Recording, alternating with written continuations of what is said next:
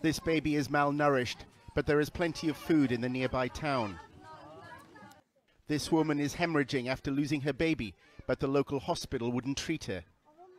This woman has an undiagnosed illness, but can't afford to pay the bribes needed to get to a doctor. These are the stories of the Rohingya of Western Myanmar. About 130,000 are prisoners in refugee camps in their own homeland. There are people here who need to see medical professionals and who are unable to do that because of policy that essentially deprives them of access to health care. When you confine a group of people to displacement camps and then you deprive them of basic needs for survival, it has a destructive impact. The conditions here are deplorable, but perhaps much like other refugee camps around the world, the difference here is that these conditions are avoidable and the result of government policy. In 2012, violence erupted in this region of Myanmar, forcing the Rohingya to flee to camps. Their homes were burnt and bulldozed. While they were born and brought up here, the government considers the Rohingya illegal immigrants from neighboring Bangladesh.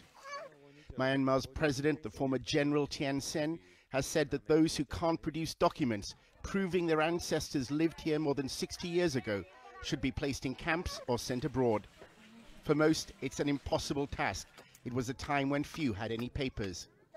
Such a policy has led to accusations that the government is trying to destroy the Rohingya as a people. These acts would lead to a slow death of the victims, and that's where the destruction, whole or in part, comes from. Over the last 8 months, a clinic at Yale Law School has been analyzing recent events in Myanmar in the context of the legal definition of genocide.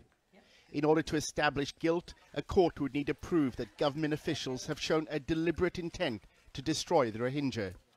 We think we have strong evidence to believe that genocide is occurring. Given the scale of atrocities being committed and the way that people and politicians talk about Rohingya, we think it's hard to avoid a conclusion that intent is present.